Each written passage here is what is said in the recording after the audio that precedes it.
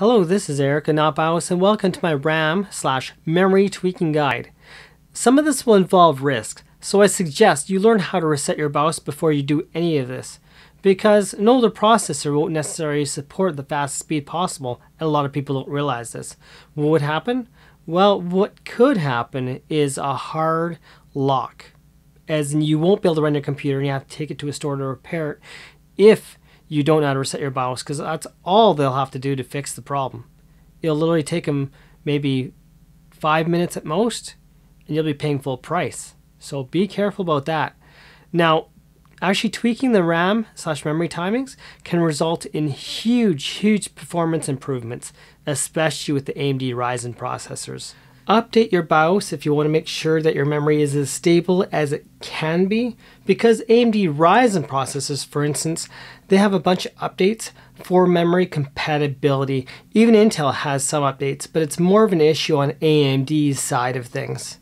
So the first thing you'll probably want to do is actually download an app known as CPU ID. It's actually at the website cpuid.com. You can search it via Google or your respective search engine. So now I have CPU ID brought up on search. I'm going to go to the website, that's cpuid.com. And then from there, I want CPU Z. In my case, I'm using Windows, so I'm going to download for Windows. Let's skip that ad. I don't want that.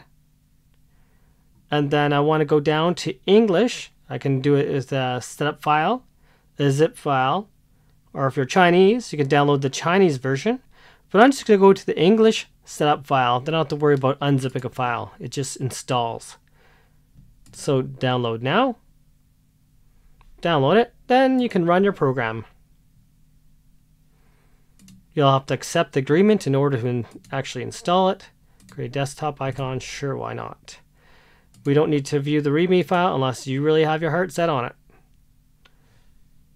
So now I'm going to go to my CPU ID, which is under my CPU ID. Then I'll run that.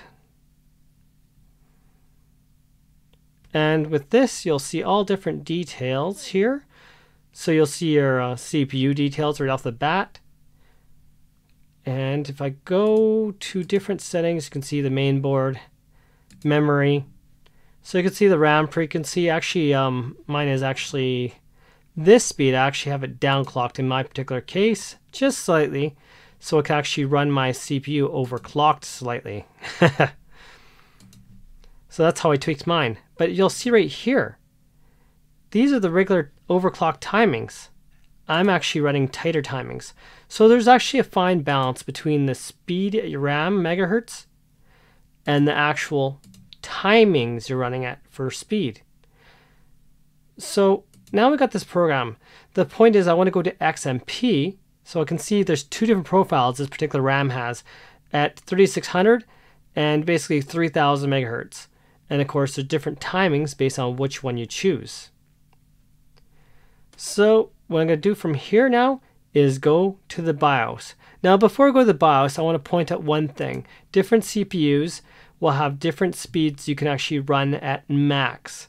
So you may notice that you have, say, let's say your RAM is running at 2133 or let's say 2400, and you can't just simply up the speed to what you want, and it just simply hard locks or crashes.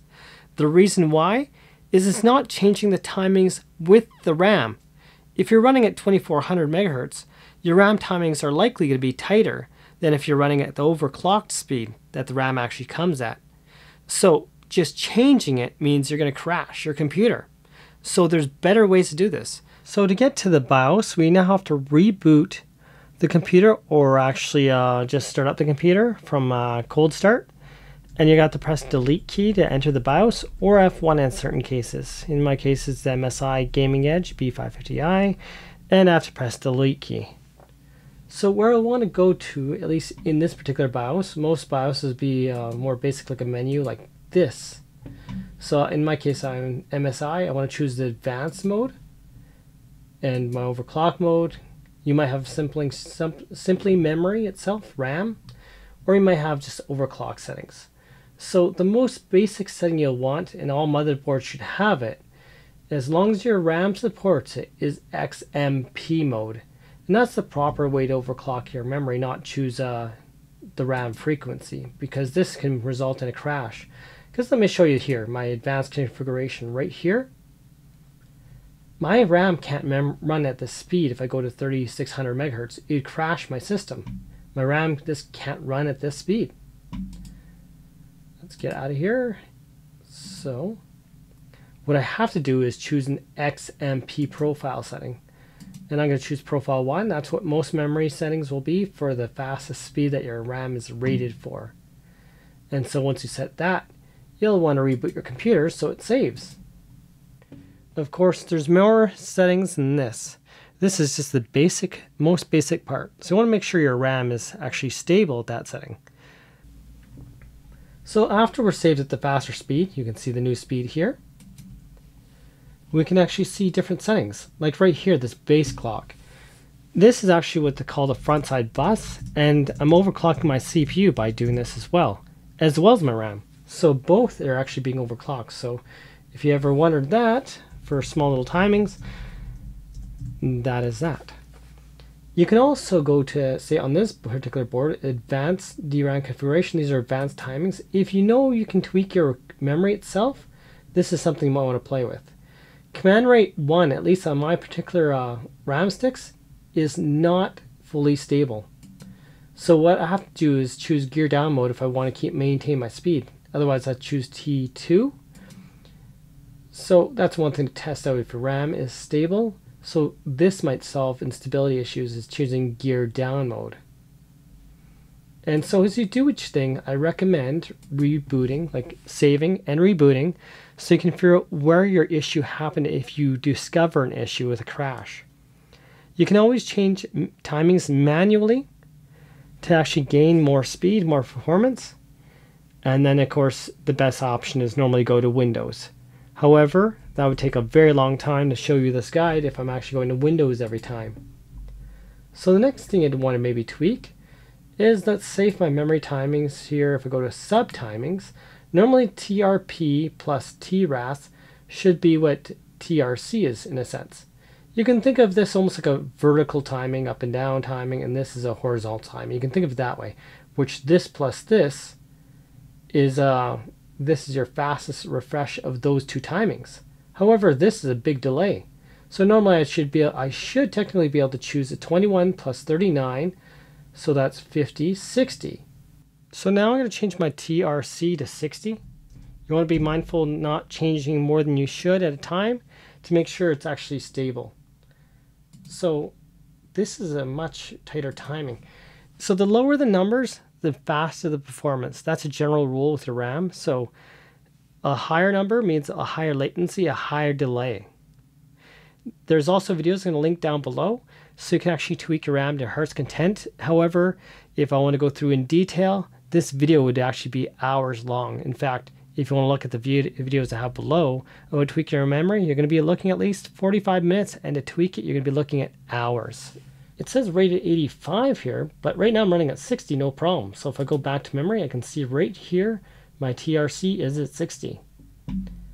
So it's not having an issue at this time whatsoever, but it's not rated that low. So the lower these timings, of course, the better speed you can get, but you have to be mindful of that. If I was running at the 2400 megahertz timings, right here, basically, right here's 2400 megahertz. If I had change the speed without doing XMP, honestly, this memory would not be stable. It's too tight a timings. These are too low. And between megahertz and timings, megahertz is king, but if you're going, well, too high of numbers, you're going to start losing performance as well. Now you might be also wondering, what's the max voltage you should do? I recommend max of 1.4 volts, or else you're risking your memory controller, especially since your CPU will get hotter because the memory controller is built into the CPUs these days. There are other channels that'll tell you otherwise, but I'm trying to save you the headache, because once your actual memory controller has problems, you can never get the speed of your memory you ever got before. It's your CPU that's affected. That knowing how to reset your BIOS is very, very very extremely important, and updating your BIOS, of course, can definitely help with having stability in higher memory speeds.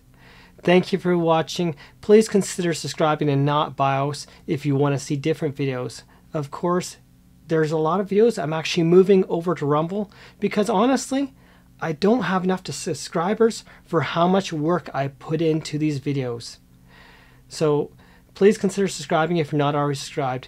And thank you very much for watching, and have yourselves a wonderful day.